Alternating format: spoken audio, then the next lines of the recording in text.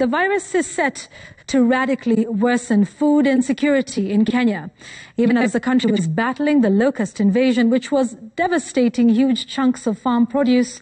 Restriction measures and global lockdown occasioned by COVID-19 has disrupted internal supply chains, halting production. Here's Faisal Ahmed with the rest.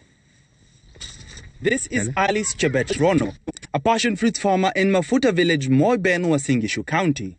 Chebet, like many other farmers across the country, is feeling the effects of the virus, which has disrupted the entire production chain. Social distancing requirements and movement restrictions has made it impossible for her to harvest the passion fruits in her 15-acre farm. Nimewasimamisha 13, niko na wawili. So nikiangalia kazi yenye iko na soko yenye hakuna, sitaweza kuwalipa juu ya hasara yenye tumepata. Her biggest market is Uganda, but since the virus hit Africa, the landlocked African country has been forced to close its borders, putting the likes of Rono out of business. From her farm, she used to make at least 100,000 shillings a week after abandoning maize farming 5 years ago. And with the uncertainty of the pandemic, Chebet now says passion fruit farming is no longer lucrative, with produce worth millions of shillings going to waste.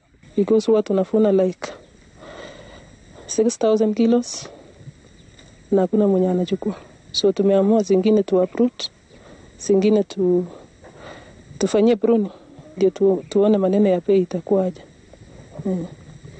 Kwa sababu hii mimea tunafunanga every week.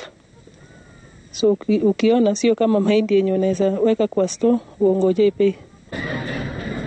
The flower sector has also been adversely affected, with more than half of the 350,000 staff being sent home, as most of the export markets in Europe are on a lockdown.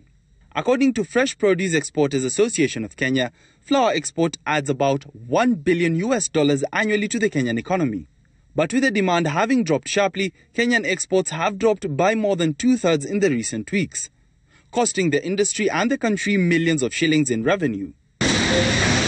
After a month of gloom and dumping of roses, flower farms in Naivasha have slowly returned to the market and started exporting the produce. With the reopening of the collapsed Dutch auction and with Kenya Airways increasing cargo flights, the farmers have increased their shipment by 50% in the last 2 weeks. But to meet the international safety requirements, farmers have been forced to introduce stringent measures, including screening of employees and provision of masks for workers. Faisal Ahmed, Citizen TV, Nairobi.